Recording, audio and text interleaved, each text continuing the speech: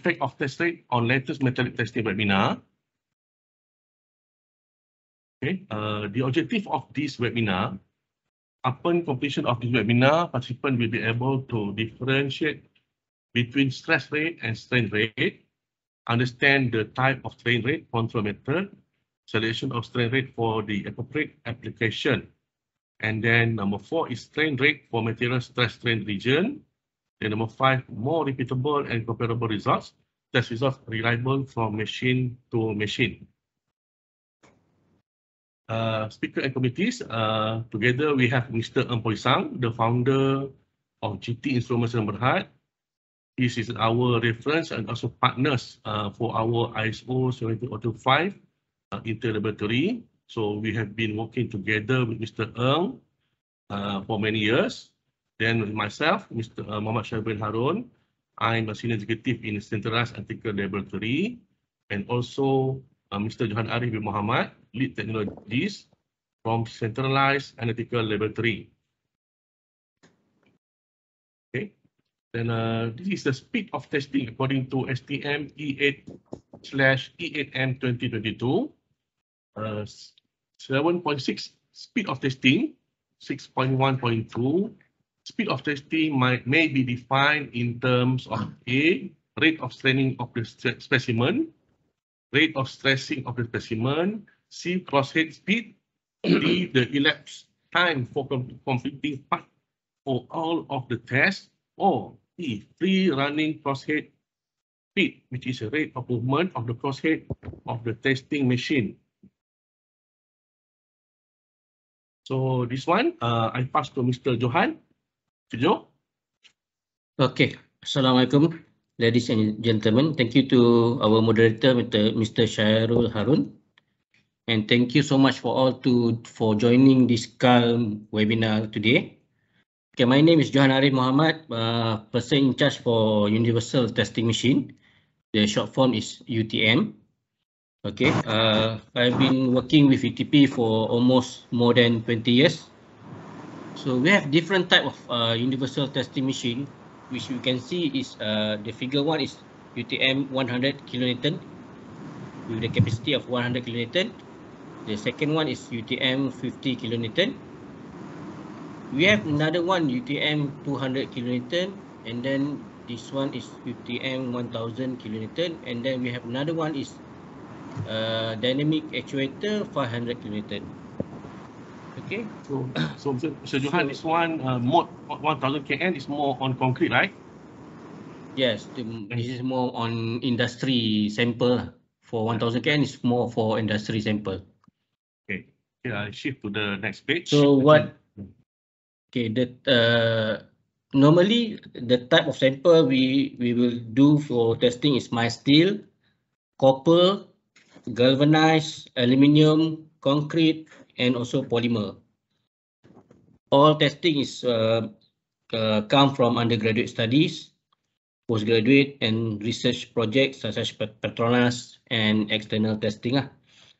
Most of our UTM can do tensile, bending, flexural, compression, and fatigue or cyclic testing. For your information, normally we store our sample in drying cabinet, which is in this figure 5. Okay, we put it in the drying cabinet.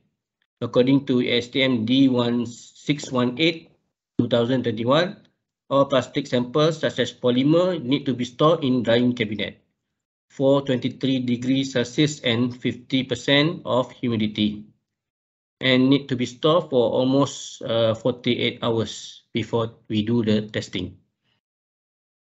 Okay, so that's all, Mr. Syarul. Yeah, okay, thank you, Mr. Johan. So this is a requirement for a sample plastic STM D638 version 2022.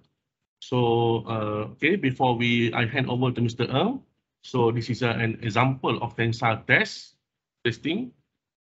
Right, this is the video before it broken.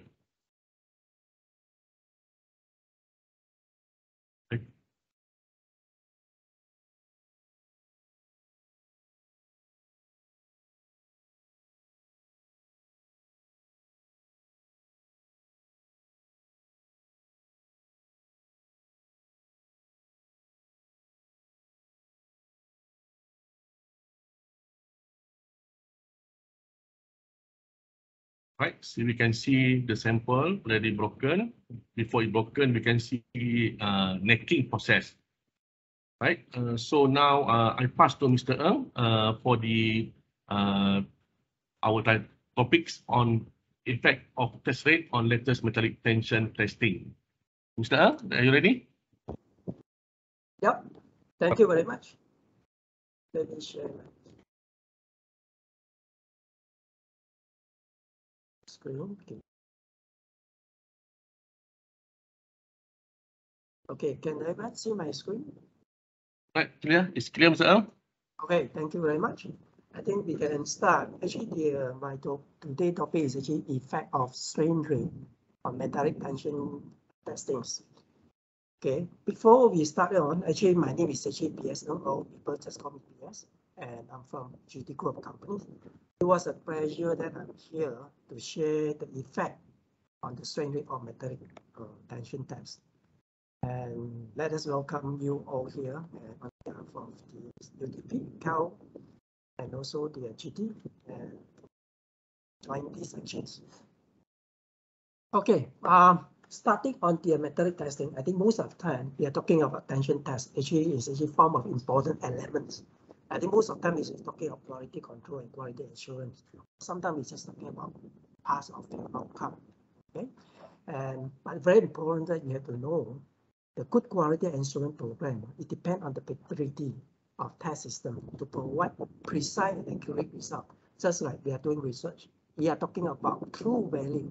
That's why it's very important that we have to ensure the the testing parameters are correctly, and that's how we come to about the qualities or quality assurance for this case. And we move forward again, you can see intention test is one of the most common and critical engineering tests where used in metallic material that obtain the mechanical properties. Right? And you see, this is the example. Normally, what you do a test, I think. Thank you, just Mr. Cheryl, share a video. This is how they have very common metallic testings, and you can see this folder as well. And as all will know that the strain rate affect the tensile behavior of properties. For example, you affect the tensile, the yield strength, the strain and yield, maximum force, fractures, and also the test time. That is actually is a big effect. We are talking about properties, mechanical properties. And this is how we are talking about the and the meaning for this section, this is actually we are talking about tension test revisions. There has been revision in the international standards for metallic test materials. The common method, for example, ISO 6692 and ASTM E8. Okay, you can see bottom there's actually 6692-1. Actually, we are referring to the ambient test, and this is actually 2019. And thank you very much. Also, Mr. Sauer, I mentioned that the ASTM E8 had been come up 2022, and my one is still 2021. I will check through what will be the changes in 2022. Anyway, for this case, for these presentations, actually we have to focus on 6692 for this case because they don't confuse. Basically, they are quite identical. Only thing the term and so on are different. Okay, go back to my screen. You can see according to 6692, there are two control methods. What are they? First thing we are talking about method A. Method A actually referring to strain rate. Okay, the strain rate. And then they have actually method P because talking about stress rate. And what is this two? Strain, as you know, that is actually kind of elongation, but normally based on percentage per minute or per second. Right? Or stress rate is based on the force. And again, for this strain rate, we are talking about method A. They have two different types. What are the two different types? They have A1. A1 is actually we are referring to the feedback from the accelerometers, meaning that the control is from the accelerometers. It's not coming to the cause head and so on. It's actually from the accelerometers. And the A2 is actually open loop involved on control of the estimate strain rate over the parallel line. This is the short form that you can see easily. A1 is actually, you can see that the accelerometer actually attached on the specimen, and the control actually from the accelerometer. You are talking refer to method A1. And you're talking of, if you refer to method A2, is actually their control based on the machine crosshead. Okay, the crosshead, where even you attach and section and so on, they won't control because actually control from the crosshead. And we are talking of method B, which is stress rate. We are talking of force. Actually, they are referring to sensors. Actually, it's full load control. The whole control is based on force. Or stress is divided by the areas. And this is the basic term you can actually you can ideally see from this graph, this tree. Then first, you have to know first, okay?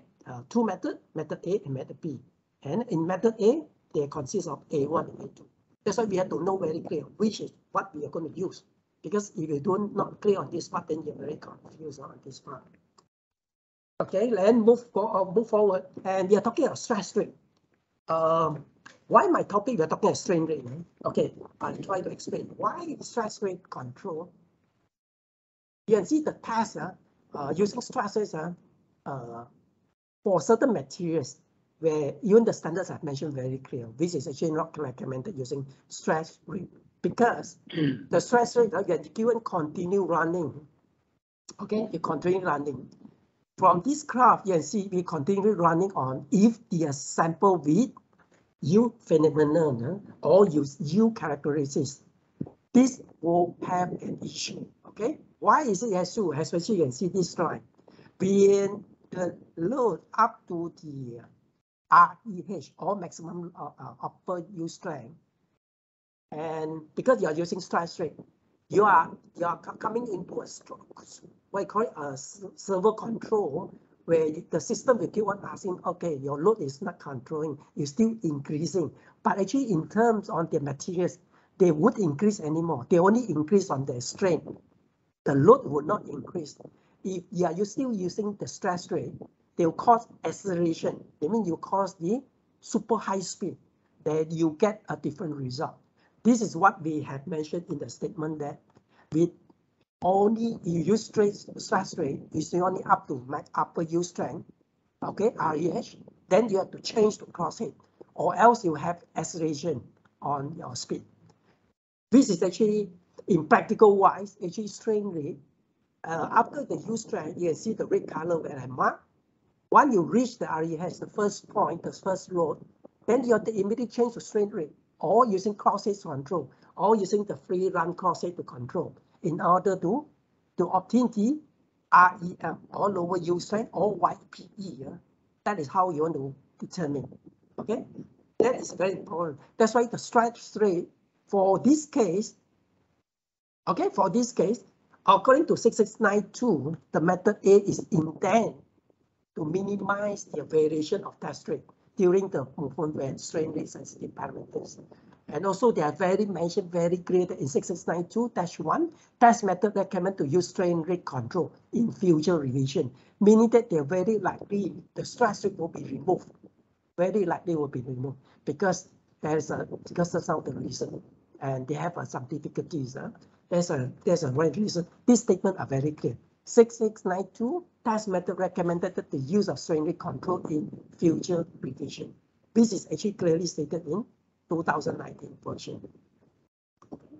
And therefore, and out of fact that the strain rate of the material is unknown, also they also recommend using the strain rate.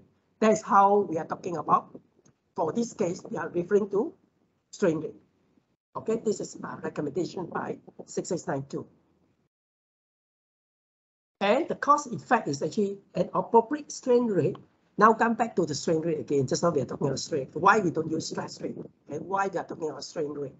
And strain rate actually benefit in doing the deformation. You know, the sample extension and so on. They have a various sort of rate and directions have been learned. That's how actually on the standard they cover various of the strain rate. What to be used? Okay, that is actually my topic could come in is actually the effect of the strain rate on metallic testings. And this is what we have to call. We have to work up the study, and we are doing some research. What is the cause effect on the using different rate? This is the main purpose of this conference for this webinar. Okay, in metallic testing characteristics, basically there are two types, two common stress strain curve. First one, we call it a U phenomenon, meaning that they have a U characteristics. You can see there's IEH, IEL, and so on. This is quite a common type of materials where if they have a U phenomenon, and that is a rate is coming in. You can see on the right hand side, they are showing that the stress rate. If you're using this U phenomenon, they are allowed to use a stress rate which is 6 to 60. Okay, but there's a condition that you must be more than 150,000 MPa. Okay, and if all, you can use a strain rate. That's why they have two types. You can select if the sample with U, okay, all with U characteristics, then you can use this strain rate. What happens is without U, okay, without U, the material doesn't meet U. Look at the graph. Then the only allowed is only using the strain rate, where stress rate is not, doesn't appear and it's not recommended. And you can notice that they have a clearly indicated what is the rate to be used for.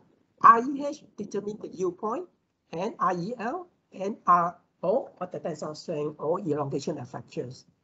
Okay, that is actually the very general, and for the latest ISO 6692-1 2019 version. They are very common two type of materials, the characteristics, and this is the recommended one.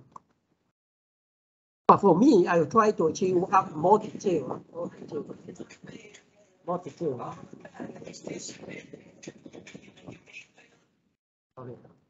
We are looking at this one. Okay, if sample without U phenomena, and this is the graph, you can see this is the one. Because I mentioned that they have two different rates. Okay, as a standard mentioned very clear. And the V1, okay, you can see the V1 and V3 are used for this case. And then I'm using A1. As I mentioned just now, A1 is actually using strain rate control. You're using taxonomy to control the speed. You're actually using strain rate control, which is until the upper U point or proof strength is obtained. And this is the first rate we are going to use. And what is strain rate? The standard is given two standards, two rate. One is actually 0.03 times 10 power negative 3. Okay. And the tolerance is actually 20%, okay, plus minus 20%. You have to make sure that control, meaning that you 20%, you have to be servo control. Make sure it's actually the load has to be consistent. And they have a range 2, they are not range 2 again. Then there will be 0.25 10 power negative 3 per second, plus minus 20%. And this is actually recommended by the standard, which is actually common materials for using the range 2. And range 1 is actually, you can be used if the sample are very rigid or very short extension. Then you can use a range 1, or else the range 2 is actually recommended for the first part, which is you can see from the graph, V1. Okay, V1, you're going to use a V1. And V2, you notice that they become using the predicted strain. This is using ELC. Yeah? And this is no longer using the accelerometer control. There you were using the cross-rate control on parallel line, which they have the different rate again. They have range 2, range 3, and range 4. Okay, this is that range 4. Again, you can see the sample, you have to change the speed. After one, you obtain the U strength, then you have to change the speed, which is, you can look at this graph. And if you want to get about, people will always notice, they always ask the question, when I'm going to change when I'm going to change from A1 to A2, then you have to come back to, you have to ask yourself, if my proof strength, because research, 0.2 proof strength is quite common in most of cases, but some of the research, they might use more, okay? They might want to go say, I cannot get 0.5 or 0.8 or even 1%. Oh, it's obsolete, fine, it's not an issue. If say you want to talk about, I want to obtain my proof strength, various proof strength from 0.2, 0.1 up to 0.5, then it's fine.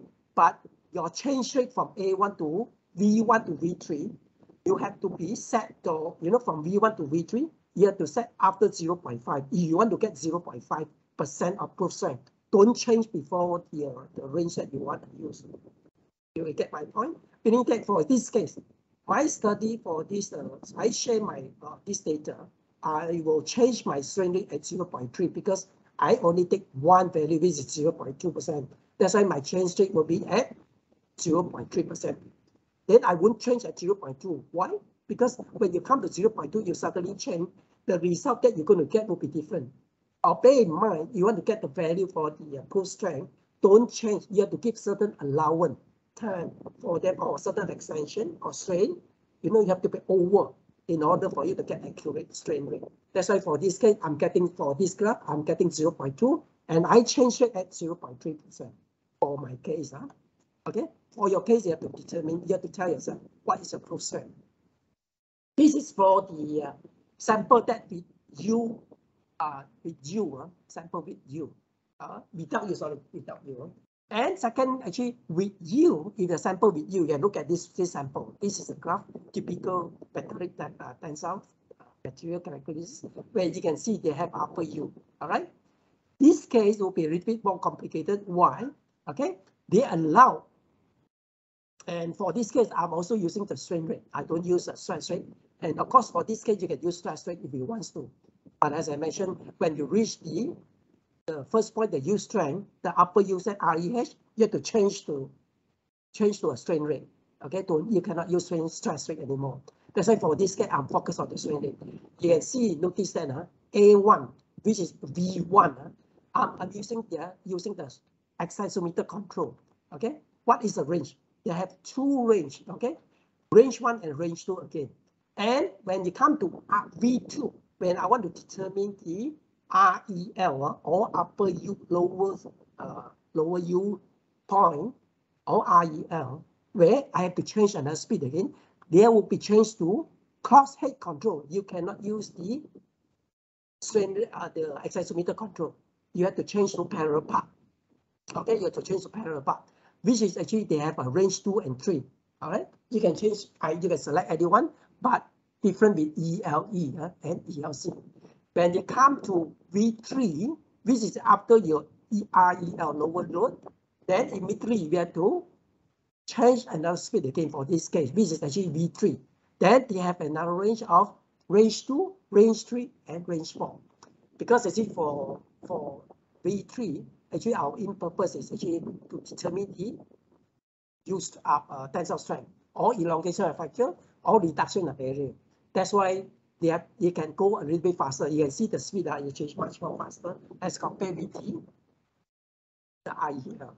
Okay, this is the one how you determine using the range selections of the strain rate selection, either the ELE or excisometer meter control, or using the classic control, which is called name it at ELC.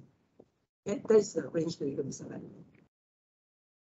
And move forward again, you can see method of A2, if you are using method of A2, the machine stiffness. Okay, if you want to use a control method A2, which is using the cross-head control according to the ISO 662, you got to determine the machine stiffness, because you actually determine on the total parallel length. And that is the thing, is we look at this graph. We are actually interested for the CP, whatever value from this specimen, not the machine's, the error from machine. This is what machine stiffness, meaning that the stiffness is not more than 1%. Why we need to do calculation? This is the one you have to determine, because we are not using the excisometer control, because we are using the total control. Why are all these CM come from? Is actually from the machine itself, like the jaw face, from the all the assembly, the load cell itself, and the connector and so on, which is actually created CM. That's why they need to know all this value, and we have to determine the machine stiffness, which is the one you have to verify to determine what are all this value, and then make sure it's actually not more than 1% if you're using A2. Okay, if you're using A2, A1, then you do not have this issue. You do not have this issue. But A2, you have to make sure the machine stiffness should not more than 1%. How you going to verify this one? You have to apply this formula. Okay, you have to apply, and then you determine if there are anything more than 1%, then you have to do a corrections. You have to do a correction from the machine. Okay, if it is using A2 method. Okay, after we're going through all these things, we understand the most of the part, like just now, the range and strain rate available and so on. And also we are talking about the A2, what is the machine stiffness. Another one, I think most of the researcher, when I see a lot of researcher or even some of the research paper, they do, because of the accelerometers are very sensitive and very costly. And they are actually most of the time, after the U point, they remove accelerometers. They won't continue anymore. Once you remove the accelerometer, then they'll continue again. This is the case. You can do that as well, but you have to be very careful because when you look at this graph, when you remove the device, okay, you see the whole load will be moved upward. They will not go forward. Another one, you can actually change the source. You can change to using the crosshead. Then you don't use accelerometer, which is actually, for me, if I look at it, I'm not recommended. I would suggest you can actually test until the, not fracture, but you test until the maximum load, if possible, where you can get accurate result, because otherwise you have that issue. And for example, look at this graph. Okay, you look at this graph, and this is the one that you can see. From the graph, you can see the one marked with red circles. This is actually to change the accelerometers to machine crosshead. Okay, they change the machine crosshead, and you can see the load are different. This is actually, you can see the errors. When you look at it, you say, hey, it's not a lot. But you look at the figure, you look at being researcher, we are talking about true value, and the value it could be more than 10%, and that can be a very huge. That actually can be very huge impact. Can be huge impact if some of the load are very small. That's why, yeah, we still for our case, I'm still recommended if you go to the maximum load, but we don't test until fracture because the accelerometer are expensive, and then it's very fragile. If you test a fracture, it can be spoiled. That's why most of the time in ISO 6692, they do recommend you after they will recommend when you are up to the maximum load, drop by 0.5%, you can actually stop it, because actually that is actually you get a maximum load. But fracture, you want to do until fracture, you can do that. You actually do the marking manually. Then after you remove the accessory, you can continue load until fracture. Then you can measure manually using our fracture. But you see, in a lot of latest construction materials test method, they don't test a fracture because they actually refer to maximum load or AGT, which is actually the elongation at maximum load. Because fracture for them is not, it's not important because that one already collapse. They doesn't want to collapse. You want to know what is the distance, the deviation between the U point and the maximum load. Okay, what is the distance then? How this the ratio where you can do the hardening, the ratio of the hardening. Okay, for this case, you can see when you remove accelerometers, actually they will cause an error, which is actually not recommended.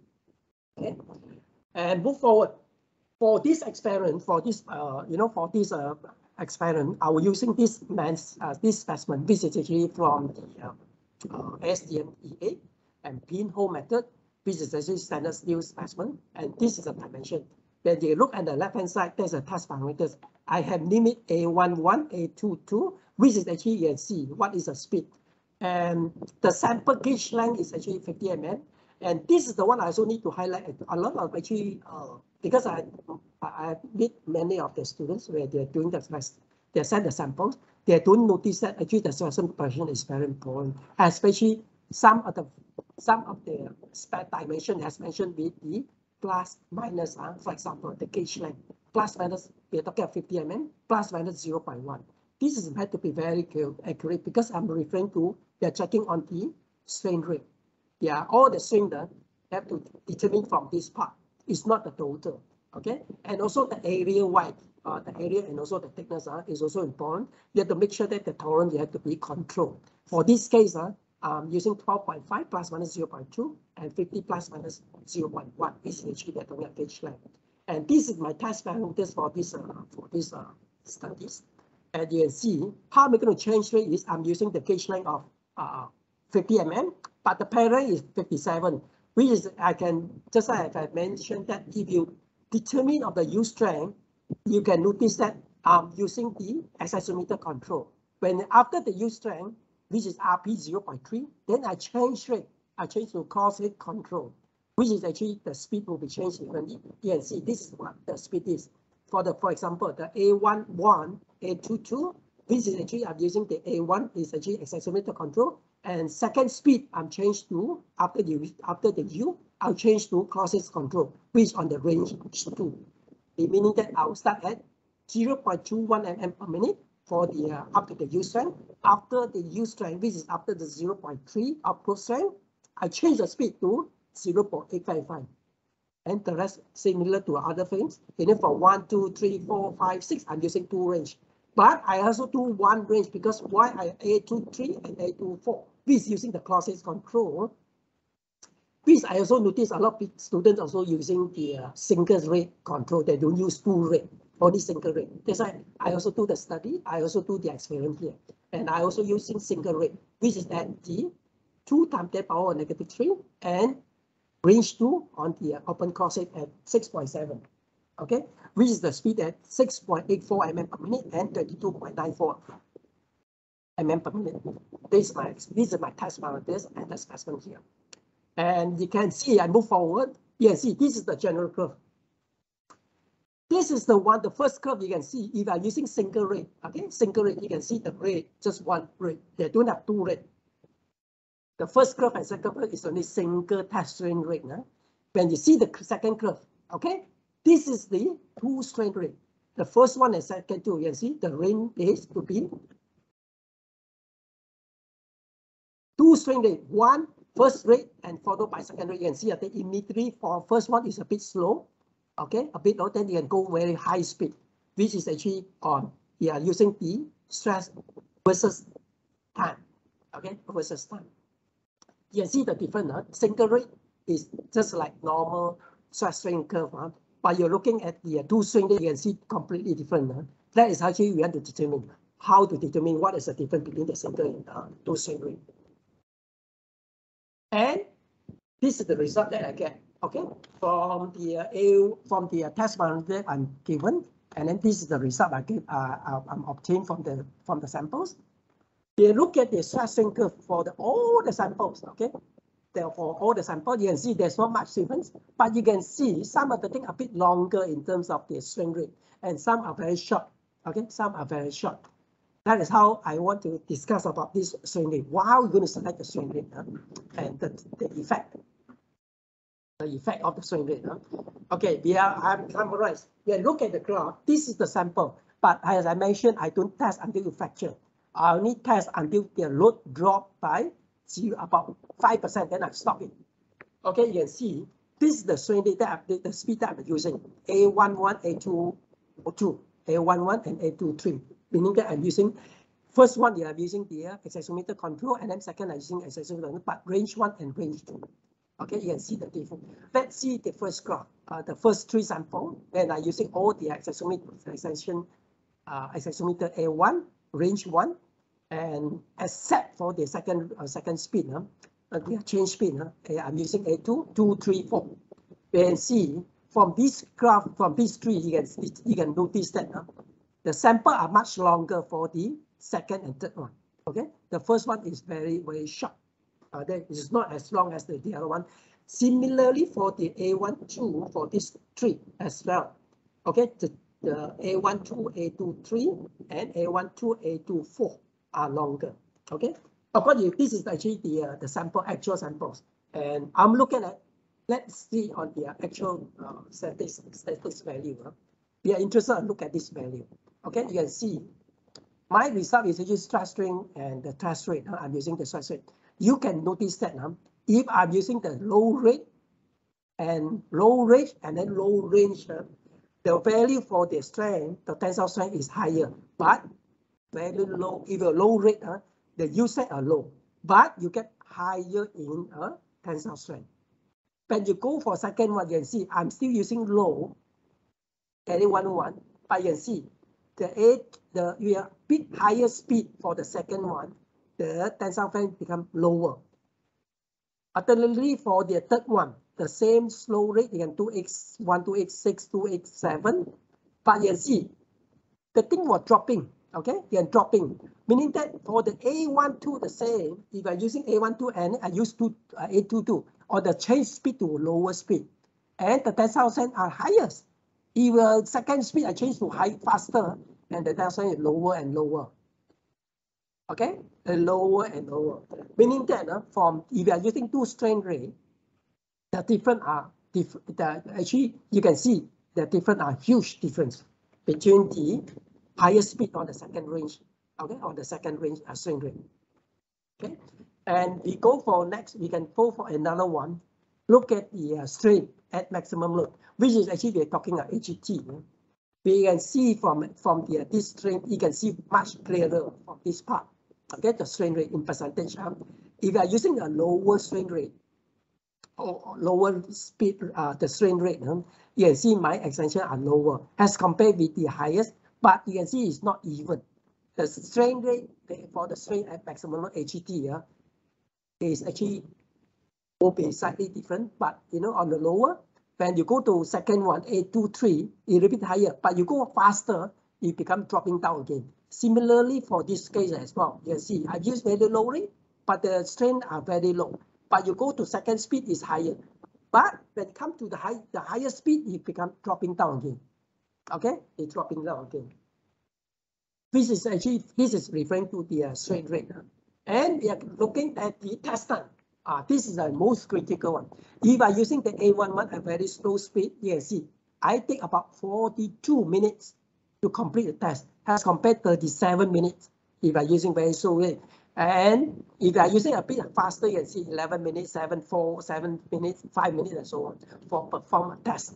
You can see this is actually created a huge error. You can see the difference between the time, the test time, using the different strain rate. Okay, then we move a little bit forward, and you can look at the for this case, I'm also using another study. We call it coefficient of variations, and this is the formulation I'm using. And this is how we determine. You can see that the variations are in terms of percentage. For the A11, you can see the variation for this, the green color is actually for AGT, strain rate is about 11%.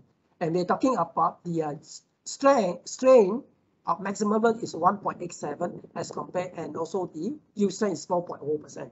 You can see for the strain, the stress or the strain, they're quite consistent in terms for the CV value as compared with the we call it the AGT or the strain value. You can see that here there will be a much higher in terms of variations. Okay, in terms of variations. And also the strain rate, there's another thing we need to highlight also about the strain rate control. And also we are talking about strain rate control, because just now we are talking about strain rate, why strain rate is so important. You can see the difference and so on. And during the strain rate control, they also have any issue. This is actually strain rate control. You have to make sure that the strain rate control group are very important, because this is what is expected. But when we do observe, you might see the thing is really fluctuating. That's why you need to do some appropriate training, like feedback and so on. Like you can see, this is a graph. They might have the inconsistency if you don't have tuning properly, and it will cause an issue. Okay, that one, if you're using strain rate control, is important. That is a problem on the strain rate control. And secondly, on the strain rate control, also very important that the point of slippage, you can cause slippage, which is actually, you look at this graph. If you don't attach, because we are using the A1, that's why the accelerometer had to be play the appropriate night edge, and also the the attachment attached on the sensor on the gauge length are also important. Alignment, the seat, and also for the gauge length. But most of cases, as I mentioned earlier, don't go for too short specimen. If possible, go for a longer one. That's why you can see. If possible, 20 mm is recommended, or above. Don't go for too small, like 12.5 or so, unless specimen is not allowed. Then you have no choice. In most of the cases, I would recommend 50 or even longer if possible. You will have sufficient samples for accurate result. Mr. Ang, okay, yeah. I can see that the graph is producing some error, right? Due to the extensometer was slip. So once for research, maybe for research for undergraduate or postgraduate, right? Once the extensometer slip, then that means the result is not valid, Is that Oh, true? it's not valid. It's not valid. Then And then we have to retest again. we have to retest again, right? You have to retest again, and also you have to make sure that the tension, the clamping or the gauge length had to be sufficient tension. Because sometimes you don't have a sufficient tension, you can cause slip, or they are not using appropriate knife edge. Some of them you should round, you should using V, and using flat, then you have to using the edge, knife edge. Okay. Or sometimes you might do a sharp edge, might possible you have to use 3.9 edge. So that you can achieve more appropriate, more contact to ensure that the thing to minimize the slip. That means the gripping. That means the gripping for the sample must be properly tight. Yep. Like correct. Maybe some our participants they have question. Maybe they can type on the chat from the web, right? They can be answer. Okay. You can. Thank you. Yeah. Can we continue again? Like for example, some of the samples we do have, if the necking actually outside the gauge length, then you have a different result. This happens if you're necking outside of the gauge length, and I do understand because sometimes students, each time I ask them why you use this dimension. He said, no, I just follow some previous researcher doing that. Don't do that. You have to refer to standards. The standard are given very clear line. You just follow the dimension. And if you want to ensure very correctly, you should do some simulation to make sure that whether this dimension is suitable for these materials. Because make sure that they're breaking within the gauge length, not outside the gauge length. Let's just like, for example, recently I went to one of the universities when their sample is supposed to be 50 mm, but they put it on the gauge length at 20 mm. That's why you can see their necking is outside the gauge length. Then you have a different result. Your use strength or even the strain definitely will be out. It's not be accepted. Okay, that's why correct gauge length are very important. Okay, and sample preparation also important. And try to have a dimension according to specifications I have mentioned and the tolerance. There must be a reason why you have to follow the dimension. Okay. And also we are talking about the if you rate increase, as I mentioned, that don't increase the point that you are going to take. For example, you want to take 0.2, yes, it's fine. Just like for my experiment, I change rate at 0.2 because I only take 0.2. I don't take 0.3. I don't take 0.3 after 0.2. That's why I change my rate. Unless I want to take 0.5, then I will change rate at 0.6 or 1%. Okay. And this is the one, for example, this is a change you can see that will be different because I'm actually concerned about maximum. That's why this exchange rate actually is recommended. But make sure what you want, you have to determine yourself. And note for this case, okay, this is one example I need to highlight as well. For 6692, they are talking about the for example, some standards have given very clear. For example, EN2001 or Part 1, which is Aerospace Series 2005, they are given very clear. They are telling that what is the strain need to be used. This is not like 6692. They're giving very wide range. That's why you have to determine what is the range that you're going to use. For this, for example, EN202 are very clear. You have to you have to use the strain rate at 0.5% per minute is preferred. Then you have to use it. Or the 6692 also mentioned that they give recommendation, you should use the recommendation speed and to define. If the results are abnormal, then you will be changed to slower, okay, to change the slower rate. Okay, and also that is also a recap for the A1. What is the benefit of the A1 is actually using the accelerometer control is first of all, you will achieve the reproducibility and proof strength test result, machine to machine or laboratory to laboratory, because you are using the accelerometer, the control everything from accelerometer. But important, the accelerometer have to be calibrated, and then we have to be at least class 1, okay, class size accelerometers. And number 2, you can important actually obtain the comparable and repeatable result, and also simple control because you're using the everything is actually servo control by the machine, is not your manual control. All right, but the disadvantages is using the A1 method is actually accelerometer have to be firm. Okay, no slippage, and then they will cause like slippage, or they cause some jumping or linear curve. Okay, and also they can cause some safety limit. It might be coming out That's why you have to take note as per this part as well. And also A1 method, actually material have U point or U discontinuity, or they have a U point. That machine under closed loop control can be behave erratically, where you can pull up. That's why this is not recommended for material with U discontinuity. That's why have to be take note on this part as well.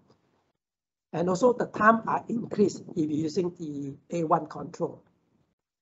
Basically, and also the parameter of the proportion or the speed control, you have to adjust. Just as I mentioned, you need a tuning. Okay, you get an appropriate tuning. And to recap for the P2, A2 swing rate, what is this rate is we call it a control speed rate, controls cross-rate control, like this photo. It doesn't have any accelerometer control using the machine control, where this disadvantage is actually they still can produce reproducibility, machine to machine and laboratory. And also the actually control B is actually quite simple, and you don't have to worry about the straight accelerometer and so on, because actually it's straightforward. Swing control is very similar. If actually you want to determine the U strength, is determined, that is still fine, but ensure that the extension is at the parallel line. Okay, and the metric is actually is also good for the using the U character, U point. And the disadvantage of using this, actually the test time can be more than 3 times, because actually the extension is based on total extension, is not based on the gauge length, not the picture. Okay, and the compliance of the machine, as I mentioned, that the stiffness, and this one you have to check the stiffness. What is this stiffness value? Okay, basically this is the one I want to share, and we are come to the question and answer session. I don't know if anyone have any question on this part and on my my discussions just now or my slide. Okay. Ladies and gentlemen, now we have come to the Q&A session. You may ask Mr. Ng any queries on the testing or topics related to this test rate on lattice metallic tension. Right? Anyone?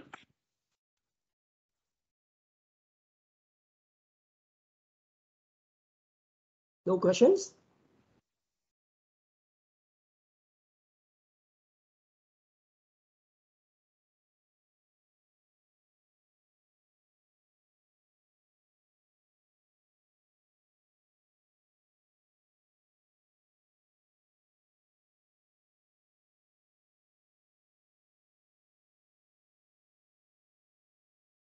Does anyone have any questions?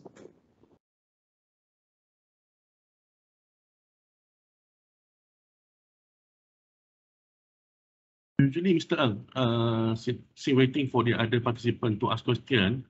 Usually, we set our accelerometers to the sample, right? And then we start the sample for testing, and then we observe on the PC for the graph, right? Yes. Until it's reached almost to the UTS, ultimate tensile strength curve or peak. And then we pause the setting, and then we remove the accelerometer. Is that a correct way, or any good practice rather than that? No, I think it's not, because first of all, what result we are looking at. For example, for the materials like metallic testings, I'm actually interested on the U strength and tensile strength. Okay, maybe I also interested on the elongation of fracture. Okay, these are the 3 common parameters. And what it do is actually you can pause after but you remember your maximum load tensile strength. You should be reach the maximum and then drop by more than 0.5% according to standards. Actually, for my practice, I actually stop at 5%. When the root at maximum drop by more than 5%, then I stop it. Actually, the sample is not break. It's still fine, but because I really get the tensile strength and the U strength, I'm using the accelerometers, and the accelerometer still stick on the specimen. But then the question comes back with the elongation. How am I going to measure the elongate fracture? Basically, elongate fracture, you can do that as well, but you can do manually, because I do not recommend using the accelerometer, because you might damage the accelerometers. Meaning that I can do the marking on the 50 mm. For example, your gauge length is actually 50 mm. I mark the 50 mm, then attach the accelerometer on the 50 mm. I can do a test until the maximum. The machine stop. I can stop it. Actually, the graph you can just stop it. I do not have to record anymore because the load already come down. Then the elongation I measure manually. Then I can determine, for example, after braking, I can join back. I can measure what is the elongation like. For example, you get 50. Just now the gauge at 50. Then you join back, you notice that already 55. Then it's 10%. You can calculate 10% because actually just we don't say about very accurate because just a certain figure, but you won't be so bad because 50 and 55, you cannot be actually get more than 10%. It's not possible, or 0.5% error. Normally, your marking is also important, and using the caliper. A caliper they can get actually quite precise. They're talking about 0.1 mm at least accuracy. That's how you measure. Your error could be 0.1%, 0.1 mm. Then if overall that percentage is still low. For elongation, I think it's fine because actually you need, they are only normally give you the minimum elongation fraction. This is, for example, the actual elongation at minimum, say 20%. Then you get about 22, but you have a 25% is fine because I'm not interested in 20 point something is not important because as long as I meet at least the 20% because the standard mentioned 20%, then I meet is then it's fine. Okay, but most of the cases, I think I'm still mention a lot of to students to look into the AGT value because AGT we are talking about elongation at maximum. That's more appropriate because the U and the maximum elongations that is more appropriate. Beyond to know what is the ratio between the U and maximum load because the U and tensile ratio we can determine what is the total elongation at hardness part. That is more appropriate. That's a better way, right? Yep. Okay, ladies and gentlemen, anyone have questions? We ask to Mr. Ng. Maybe too hard for that for this section.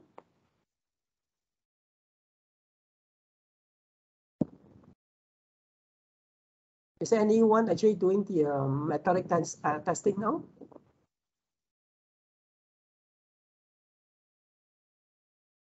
Concrete, for example, maybe with some questions.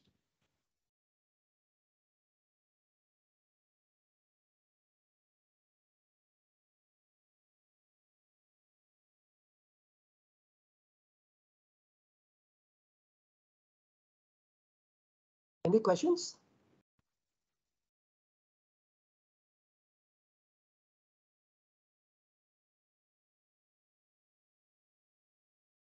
Then the student must be very good. They know very well on this part on the strain rate.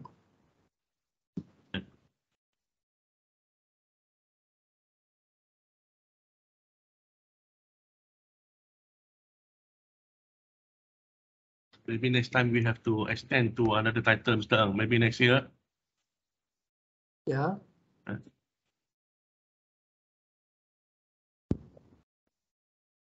Do share. Let me know what the title are you interested in. Maybe we can extend to hot tensile testing for the next topic. Yeah, we are talking about hot tensile or the high temperature and ambient temperatures, or even talking about creep test. What is actually correlation between the tensile, the ambient, and the creep test? The correlations, and of course, we go higher is actually tensile or ambient and temperature. Not many people are conducting this hot tensile in Malaysia, right, Mr. Ng? Yes, not many. That's right. Because of the facility is quite expensive, and the time constraint. And also the way of preparations, and there are a lot of things to be prepared as well. For example, determining the temperature is not on the chamber, it's on the specimen. That's why how you get the actual temperature on the specimen with the tolerance is also very challenging. Right. We're waiting for any question from the participants.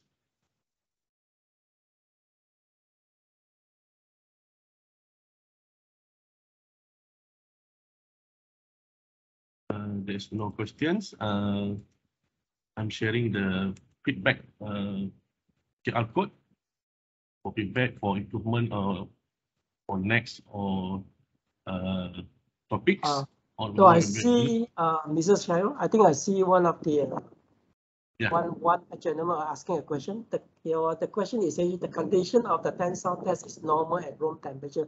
Does this affect the samples? Basically, for metallic, the condition of testing is not significant. If we can just, because actually most of condition room, I think probably is around 20 to 28, right? It wouldn't affect unless you can go to negative, or else in most of cases it's not affect too much. Okay, in ambient temperature, actually we are talking about from the range between 20 up to 35% degrees C, which is actually, it doesn't affect much, except for samples such as composite papers and some of the thin material, like for example films. They may have huge effect. They have to be controlled precisely. That's why, as I mentioned, I think Mr. Johan had mentioned that they need to condition sample the sample plastic up to 40 hours. If it's 7 mm and below, if you're more than 7 mm and above, you might up to 80 hours because it's sensitive. Huh? That's why I hope I answer your questions. So it also depends on type of sample, right, Mr.? Polymer, we have to follow the requirement of ASTM D618 conditioning sample. Yeah, that's right. They have to control about 23 plus minus 2 and 50 plus minus 5. Okay, you have to control. That's why plastic sample are critical, huh? The ones following the standard. Mr. Johan, how about the concrete sample, Mr. Johan? Usually, you are running the sample for concrete. Concrete normally they will put in the water for the curing, so they need to dry it before testing lah. So maybe 1 or 2 hours before or 1 day before, they have to dry the sample. Then only we can do the testing. There is no standard for the concrete sample. Same as my steel lah. Okay, any more questions on the floor?